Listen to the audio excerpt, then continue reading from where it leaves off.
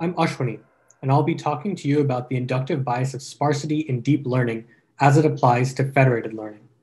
I'll be doing this through the lens of two of our recent papers that address existing problems in federated optimization with the use of principled update sparsification. These problems are security and communication efficiency, which, along with privacy, typically make up the triumvirate of systems-focused research questions in federated learning. The first paper I'll be covering is SparseFed, Mitigating Model Poisoning Attacks in Federated Learning with Sparsification.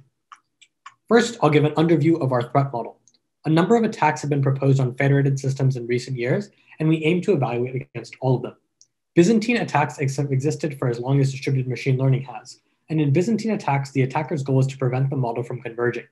In data poisoning or model poisoning attacks, the attacker's goal is to modify the behavior of the model on a subset of inputs drawn from the test distribution while maintaining accuracy on the rest of the inputs. Backdoor attacks instead modify the behavior of the model fundamentally, such that a backdoor model might mass classify all instances of 7 as 1 in the MNIST dataset. The model replacement attack is more ambitious because the attacker wants to replace the entire global model with a model of their design. We also introduced the collusion attack, where multiple attackers participate in the same iteration of federated learning and collude with each other. This is a graphic of the SparseFed algorithm, which is a combination of global top-case sparsification, L2 norm clipping, and federated averaging. Devices compute local gradient updates, which can be the composition of several steps, and these updates are clipped to a specified norm. The server aggregates all of these updates and then only uses the top K coordinates to update the global model. In our paper, we provide a theoretical analysis of why SparseFed improves the robustness of federated learning. As recent work has observed, attacks succeed by altering the optimization path of the model. We show that because SparseFed updates only 1 in 1,000 coordinates, models trained with SparseFed do not drift very far. We also prove convergence analysis for SparseFed, specifically that it converges asymptotically at the same rate as SGD. In our empirical setup, we train resident models on MNIST, Fashion MNIST, Federated Extended MNIST, CFAR10, and CFAR100. We aim to train models that, in the absence of attacks or defenses, obtain state-of-the-art accuracy. We train models in the cross-silo and cross-device settings. In the cross-silo setting, data is distributed IID across 1,000 simulated devices, 10 of which participate at each iteration. In the cross-device setting, data is distributed non-IID across 10,000 simulated devices, 100 of which participate at each iteration such that each device has data from one class.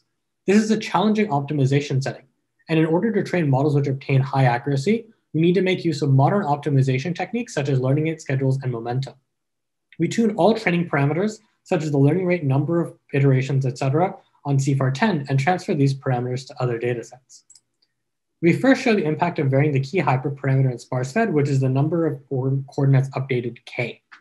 Choosing K correctly is important for convergence because we make use of momentum factor masking, which means that as K approaches the number of model parameters D, we do not use any momentum and the model does not converge.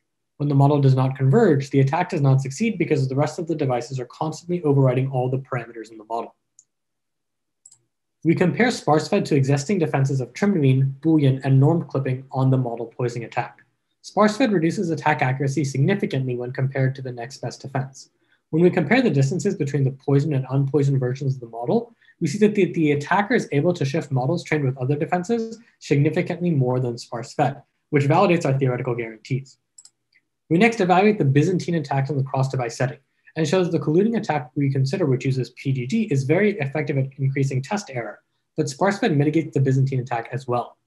Furthermore, even when we use extreme sparsification, SparseFed does not degrade test accuracy by much more than other defenses, and less conservative sparsification, which, as we showed in the previous figures, still mitigates the attack, hardly degrades test accuracy at all. We also include comparisons to defenses which do not meet our criteria for test accuracy, which includes differential privacy, crumb, and median. We now turn our attention to designing a communication-efficient version of SparseFed.